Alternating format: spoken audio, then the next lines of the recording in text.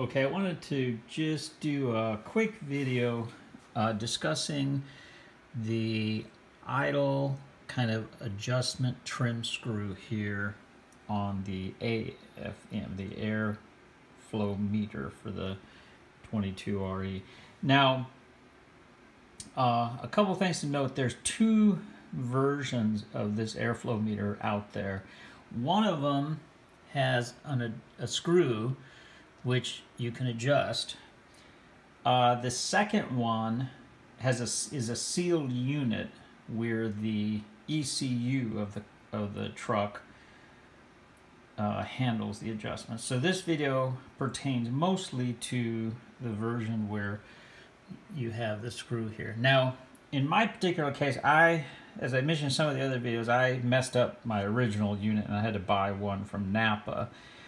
So this is a remanufactured one, but it's been functioning fine as long as I've had the truck. And I'll show some of the numbers here for anyone who's interested. On the unit itself, now you can tell mine's been glass beaded, but on the factory units, if you look very closely here, at this location, I believe it is, at this location, and I think you can kind of see the remnants of my original number down there, the number 6. Toyota stamps a number on the unit, and I believe that's the original number, which relates to the adjustment of this screw as it left the factory. Now, I'll put a link in the description of this video to what's known as the TCCS manual. And that stands for Toyota Computer Control System, I believe. There's a PDF version of that.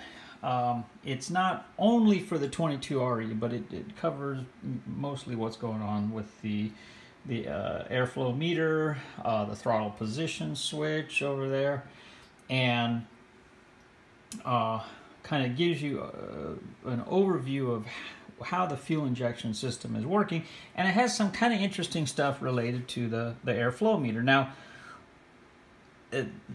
you might be here at this video because you've lost control of the adjustment. So I wanted to make a couple points here. The first thing is that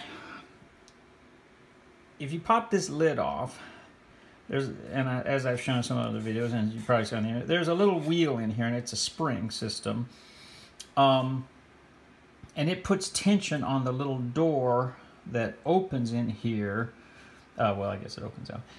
That opens in here, and I have other videos that shows this open, and I'll put links to those in the description. But there's basically a little door in here that is pulled open as air flows into the engine. So as the engine cranks over or is running, it's drawing air in, creating a vacuum, so forth. And the air has to come in here, go through the air filter, and head this way. And the electronics in here tell the computer roughly the volume of air being drawn through this metering system. Now, this is more or less of a bypass channel. And if you turn this screw all the way clockwise in, it will seat and block that channel. And what that means is that all the air suction going through is being applied to the door and causing it to open. Now, if you back that screw up, it's opening a secondary channel which allows some of the air to enter and not have an impact on that door. So as you turn the idle adjustment, or it's not really an idle adjustment screw like this guy. It's kind of a trim screw for the airflow meter. So as you turn this screw counterclockwise, it is creating a secondary passage to allow air to fill that vacuum from the motor. And what that's doing in effect is giving another channel and reducing the amount of air going past the door. So what you're doing is you're tricking the door into closing a little bit or opening more based on this adjustment. Now, if you run this screw all the way down and then put a depth, like a vernier caliper, the depth part in, and measure the distance from this little top rim down to the face of that slotted screw, you should get around 15 millimeters.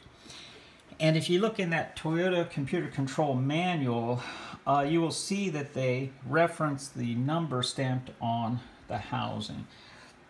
And if you have an kind of modified original Toyota airflow meter and you clean off that housing and you find the number, it will tell you the depth of this screw when Toyota adjusted the electronics and airflow as the truck left the factory. So it's the kind of the default factory setting. And the way that number works, let's say for example your number was 26.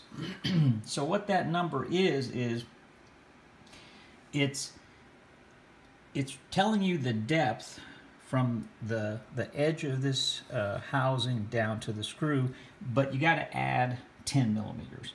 So if the number is 12, for example, what Toyota is indicating is 10 millimeters plus 2.6 millimeters, and that's telling you that when Toyota adjusted this screw from the factory to make sure that the voltage levels reading the proper airflow for the computer, this screw was 12.6 millimeters from its face to the edge of this housing.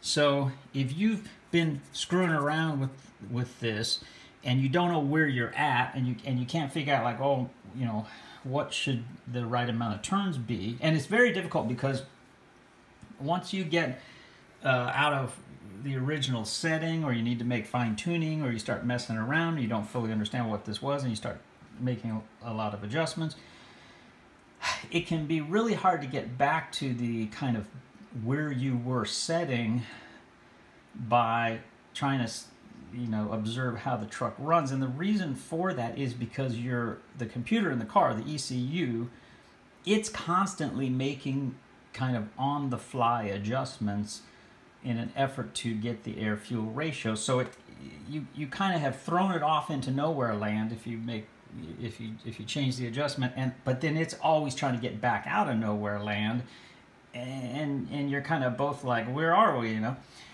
But what you can kind of do is you can kind of get back in the ballpark. So as I mentioned, when you run this screw down, it should be about 15 millimeters once you bottom that out. So if you turn that clockwise until it stops turning, measure it, but at least on mine is 15 millimeters. The thread pitch on this screw is 1.0 millimeters. So what that means is each revolution is raising or lowering the height of the screw by exactly 1 millimeter by virtue of the thread pitch. So, you know, in my case, if I dial it all the way down, it's 15 millimeters. Each time I turn it one revolution counterclockwise, I'm raising it 1 millimeter, so 2 turns will bring it from 15 millimeters up to 13 millimeters. I currently have it set at 2.5 turns, which is 2.5 millimeters from the original 15 millimeter setting.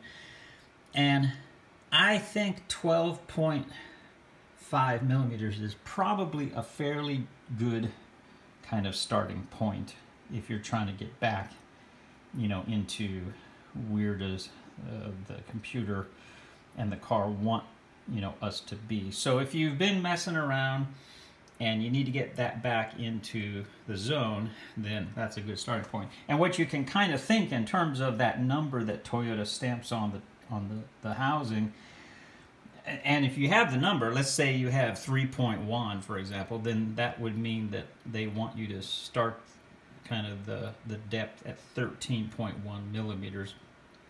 But you got to figure that in the TCCS manual, they give an example, I believe it is, of 22.6 or 26 on the housing. So you got to kind of figure that's probably more plus or minus where Toyota is, you know, kind of thinking.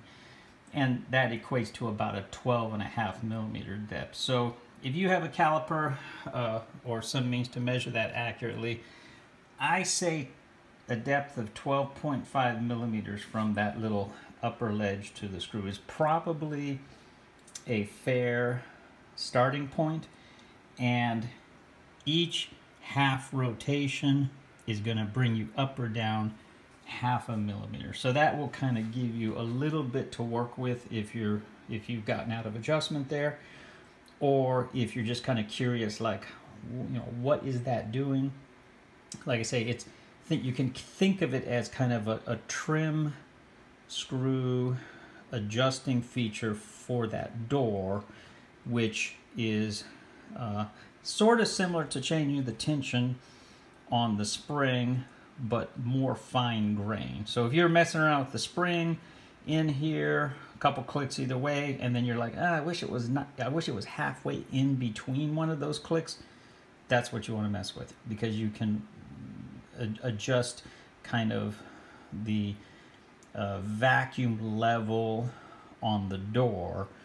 And so between changing the spring clicks in here and giving the door a little bit of help with air, you know, escaping around it, that will cause the door to not have as much air, and it'll cause it to kind of go in there. So think of the spring as your kind of granular adjustment, and then think of this as your fine grain adjustment. But they're both basically doing the same thing.